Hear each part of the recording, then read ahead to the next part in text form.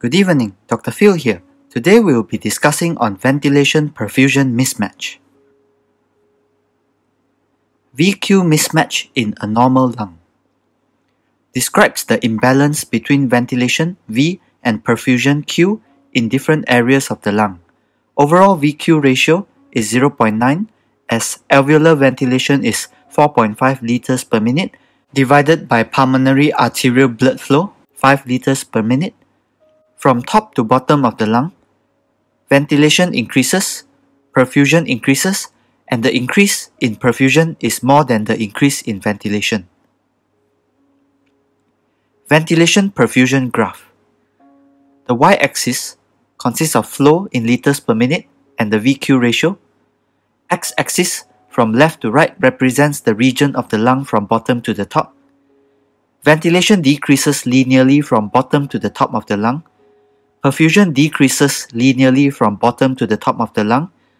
It starts at a higher flow and decreases more rapidly than ventilation. Perfusion line crosses the ventilation line about 2/3 of the way up the lung, and VQ ratio equals 1 at this point. The VQ curve is plotted as such. VQ ratio is 1 at the above mentioned point, with a maximum VQ ratio of 3.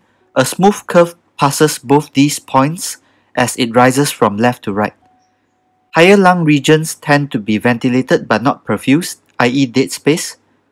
Lower lung regions tend to be perfused but not ventilated, i.e. shunt. This graph shows the spectrum of disease in VQ mismatch, with shunt on one end of the spectrum and dead space on the other end of the spectrum. Shunt can occur due to atelectasis, lobar collapse, or intracardiac shunt. Low VQ can be caused by ARDS, pneumonia, congestive heart failure, and chronic bronchitis. High VQ ratio can be caused by emphysema and pulmonary embolism, and dead space can be caused by pulmonary embolism. Dead space is the volume of the airways in which no gas exchange occurs. Increased dead space results in decreased proportion of the inhaled gas mixture that takes part in gas exchange. Anatomical dead space is the volume of the conducting airways that does not contain any respiratory epithelium.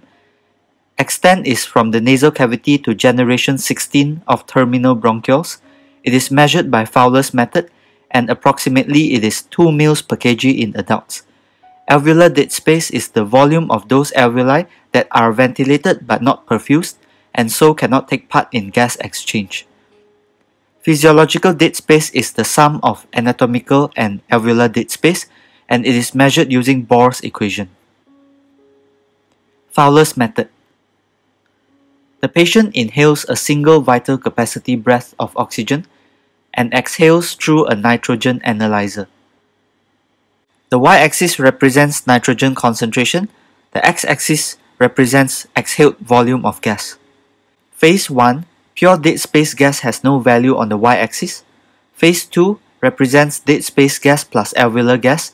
The curve rises steeply to reach a plateau.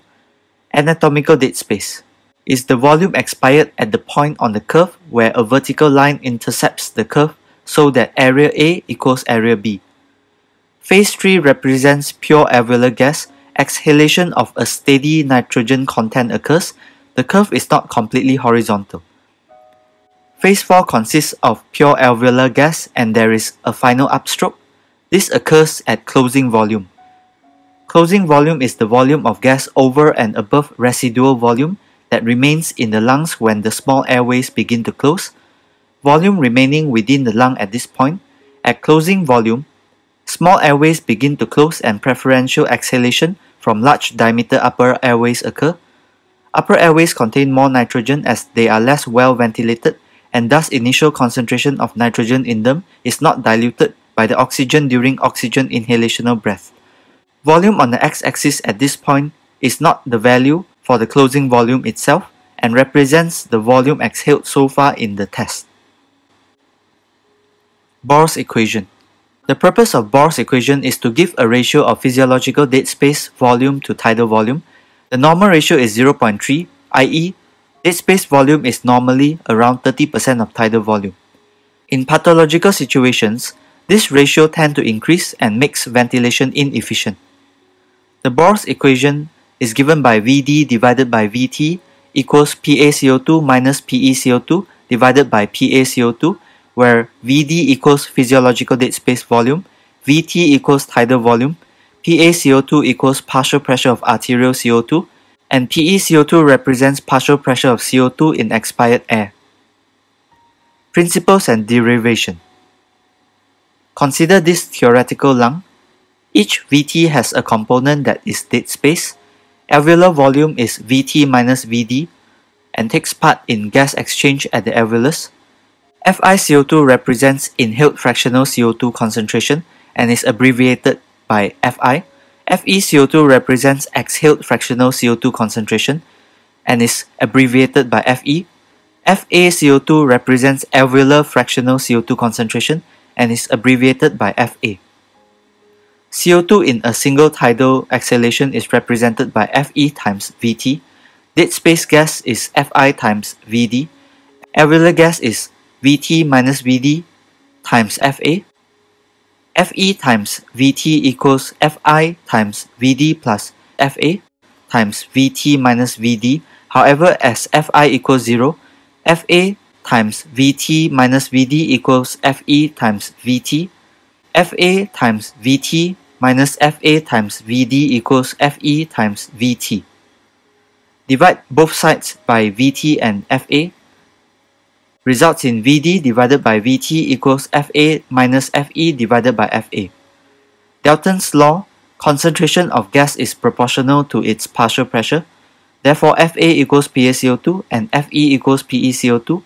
Partial pressure of arterial CO2 can approximate alveolar partial pressure of CO2. Therefore, Bohr's equation equals Vd divided by Vt equals PaCO2 minus PeCO2 divided by PaCO2. Modifier plus R may be added as a correction for high inspired carbon dioxide. The Shunt equation. Shunt occurs in areas of lung that are perfused but not ventilated. The Shunt equation is Qs divided by Qt equals CCO2 minus CaO2 divided by CCO2 minus CvO2. Qt equals total blood flow, Qs equals shunted blood flow, CCO2 equals end capillary blood content, CvO2 equals shunt blood oxygen content, and CaO2 is arterial blood oxygen content. The purpose of the Shunt equation is to give a ratio of shunt blood flow to total blood flow, and the normal shunt ratio is 0.3. The principles of derivation of the Shunt equation is beyond the scope of our discussion.